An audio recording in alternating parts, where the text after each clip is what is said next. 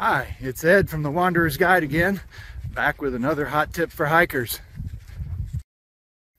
In this video, I'm going to show you exactly how to find the Birthing Cave, one of the most popular social hikes in Sedona.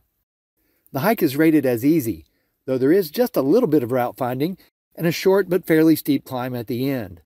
I don't think of the route finding here as particularly difficult. However, I have routinely run into people on the Long Canyon Trail who missed the turn and gotten lost while looking for the Birthing Cave.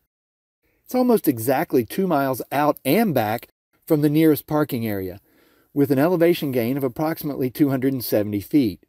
Allow about 45 minutes of hike time. The best light for photography is usually in the afternoon, but you can capture a pretty good photo here almost any time of day. Mountain bikes, drones, and pets are allowed in this area. However, pets must be leashed at all times in the Coconino National Forest. Please pick up any pet waste and pack it out. Also, please do not take your pet to archaeological sites. The trailhead is located approximately 3 miles from West Sedona near the Seven Canyons Resort. You can park either in the small dirt parking lot on the left side of Long Canyon Road, which is still free of charge as of 2023, or you can park back along the roadside. From the parking area, take the Long Canyon Trail heading northwest. This trail starts out along an old Jeep road, so it's wide and easy to follow.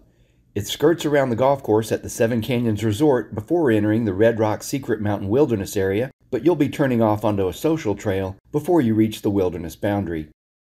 Approximately 1/2 mile from the parking area, look for a really old wooden fence that dates back to the days when the golf course was a working ranch.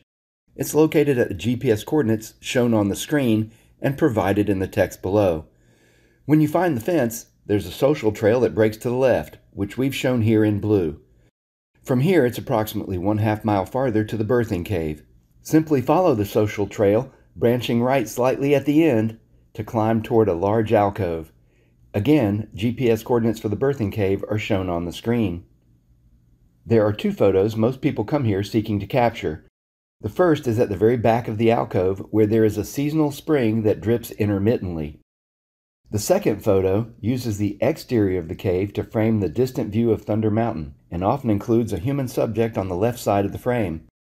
Be aware that footing inside the cave is really treacherous, so exercise extreme caution if you plan on attempting either of these photos.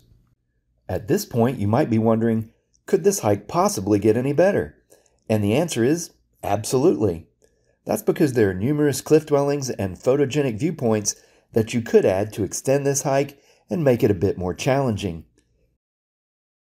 They include the Mescal Mesa Ruins, the Patio, Altar Cave, Cocopelli's Cave, the Ice Cream Ruins, and Ladder Village. Any of these would be a worthy destination all on its own, but added to the Birthing Cave is sure to make for a day that you'll never forget. To get the GPS tracks for these and all the other hidden secrets in Red Rock Country, be sure to download the Wanderer's Guide to Hiking Sedona. Written specifically with photographers in mind, this is the most comprehensive guidebook available to the scenic wonders of the Verde Valley. Be sure to enter promo code BIRTHINGCAVE at checkout to receive a 10% discount.